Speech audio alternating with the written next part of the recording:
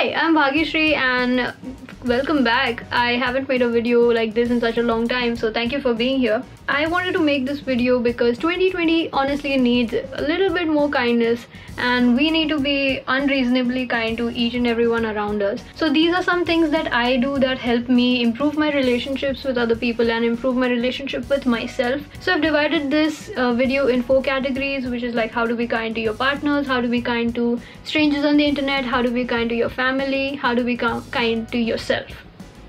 Count to yourself? Okay. How to be kind to your partners. In relationships, people expect a lot of things from you because obviously you share this intimate bond with a person and you know all about them and they know all about you. Apart from everyone else, they expect a certain level of kindness from you, which is more than what they receive from other people. Since we're in lockdown, people who are living with their partners might be feeling a little bit overwhelmed. Sometimes there's like too much communication which leads into a fight, or sometimes there's just this huge communication gap between you guys that you don't know what to do. I saw a video where this woman was talking about how we generally dismiss being kind to our partners, and how sometimes when our partners express emotions to us, we respond with logic. So she gave an example where she said that when your partner tells you that, I feel like you don't spend much time with me. So here we are talking about an emotion. Your partner is feeling something and they're conveying that to you. But you take it, if you give a logical response to your partner saying that, I spend 15 hours of the day with you, that doesn't help your relationship. That will increase the communication gap in your relationship because you are not acknowledging the feeling that your partner is conveying to you.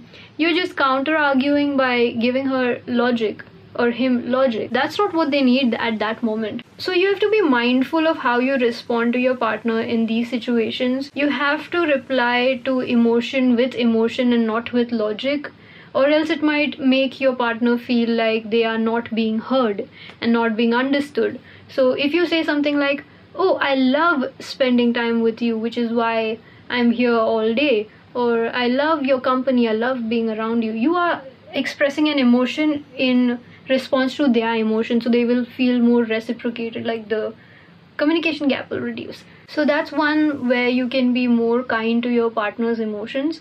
You can be more understanding and you can develop your listening skills and your communication skills, and that is the ultimate level of kindness that you can show to your partner. So how to be kind to your family?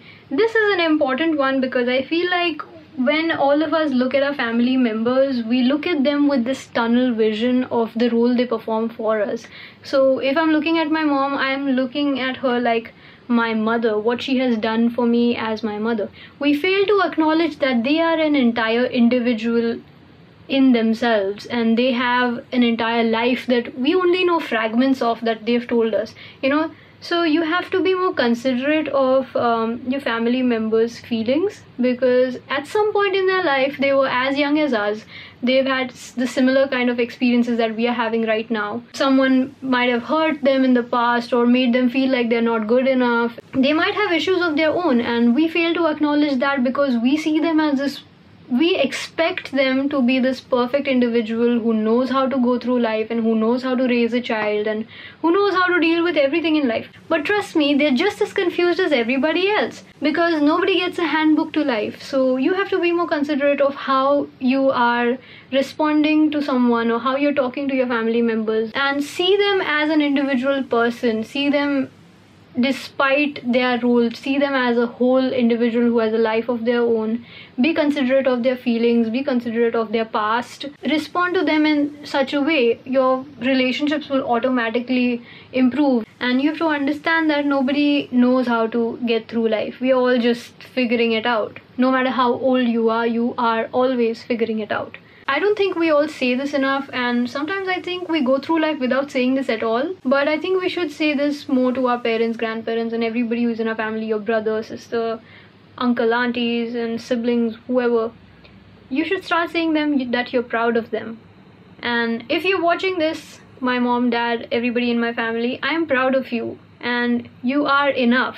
People don't say this to each other, and we all go through life just feeling like we're not good enough.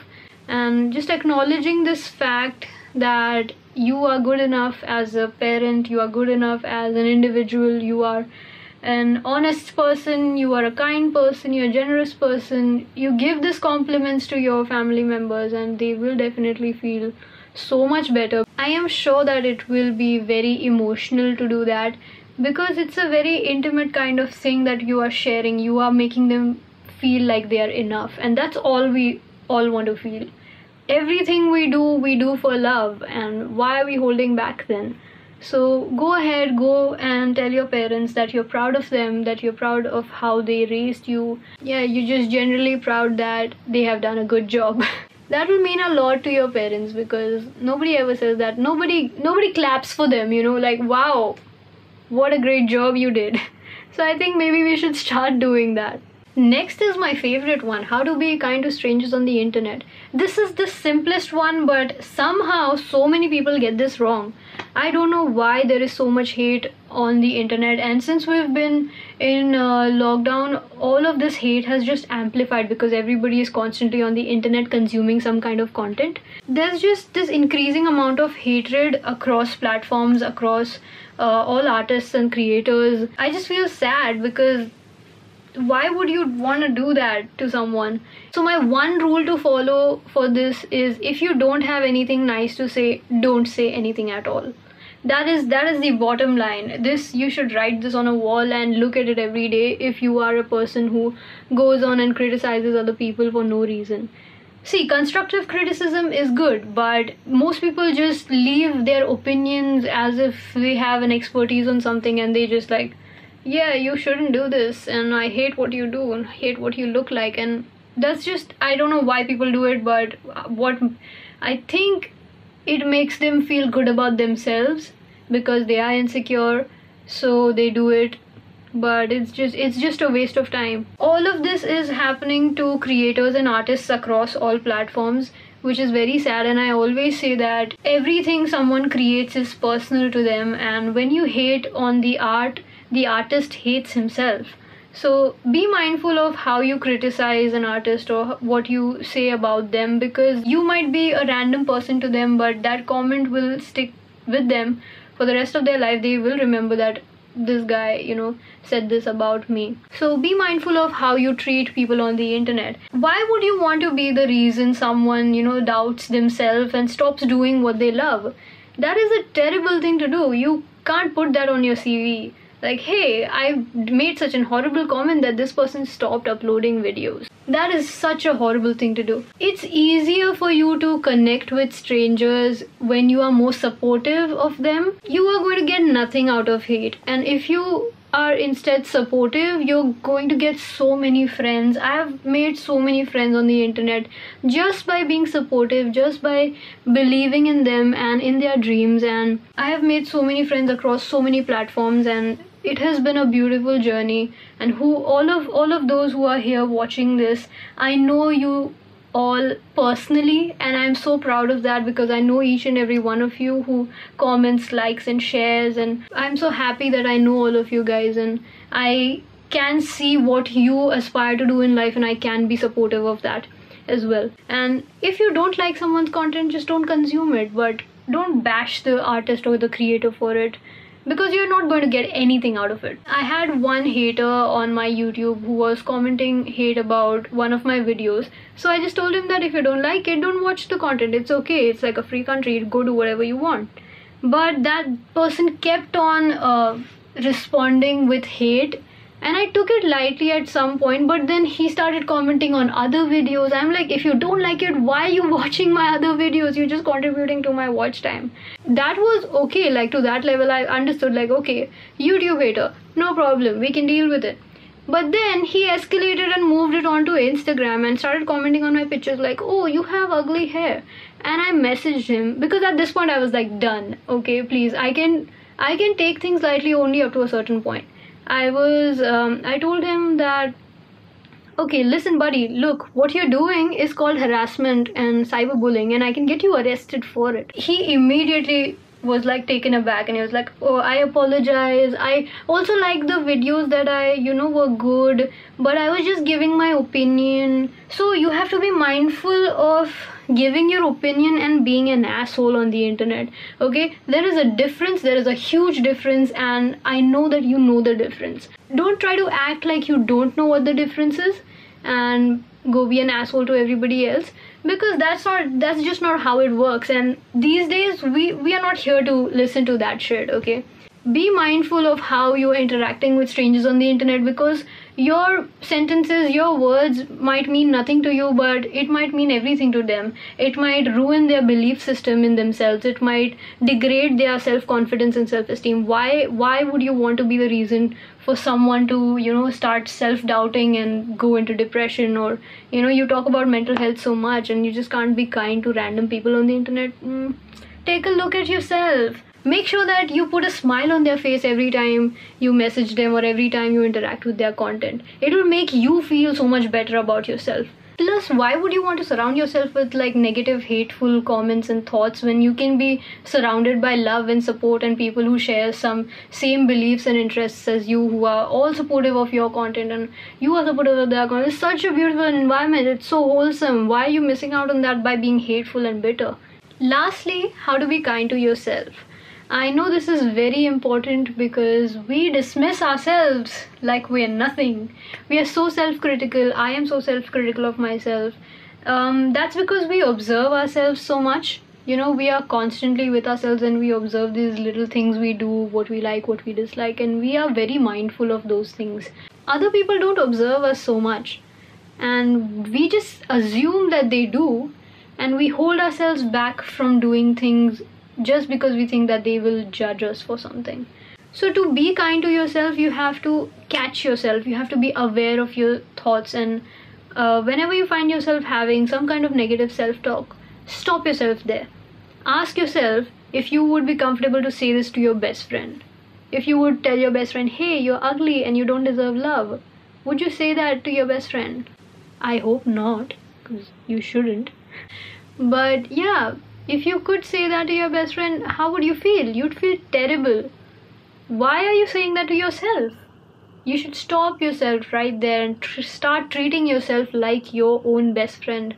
Say things that you say to your best friends, how you encourage them in their life. Encourage yourself the same way and stop yourself from saying mean things to yourself. This only happens when you're very aware of yourself. So whenever I am in a bad mood, I just ask myself, hey, why are you feeling like this? What happened? Don't be afraid to communicate with yourself. Okay, you're not a crazy person. I do this all the time. I ask myself and I respond to myself and I keep check of my emotions, and that's how you communicate with yourself. That's how you get in touch with yourself. If you just start to ignore your emotions, you're not going to get anywhere with it. And also give yourself space from your own expectations. We have expectations from our society, our family, and our friends and everybody. But the main kind of hurt that we feel is from the expectations that we do not meet, that we set for ourselves. Like, if I'm not making a video that I expect myself to make, I would be thinking, I'm a terrible person. I should be making this video, but I'm not. I'm not helping people. I'm not helping myself. So I'm a bad person. You should stop yourself right there and give yourself some space and make yourself understand that it's okay to take time to do things. There's no deadline to life. You can do whatever you want whenever you want, and there's no hurry. I have changed my mindset from not feeling bad about it to try and do something about it. Why am I not doing it? What is making me feel like that? I'm not asking you to give excuses for yourself and procrastinate, because that happens sometimes.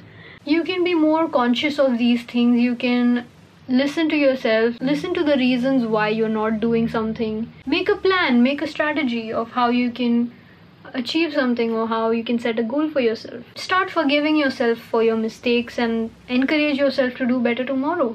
Honestly, the ultimate secret that I found to happiness is celebrating all of my little achievements, celebrating everything I do. If one day it's difficult for you to get up and take a shower and the next day you do it, I think you should be proud of yourself. It's a small thing, but you have to start celebrating yourself for all the small things that you achieve. Big achievements are obviously more celebrated by everyone, but these small battles that we fight every day are not seen, not heard by anyone, and we do not receive enough acknowledgement for getting up from our beds every day and just doing life.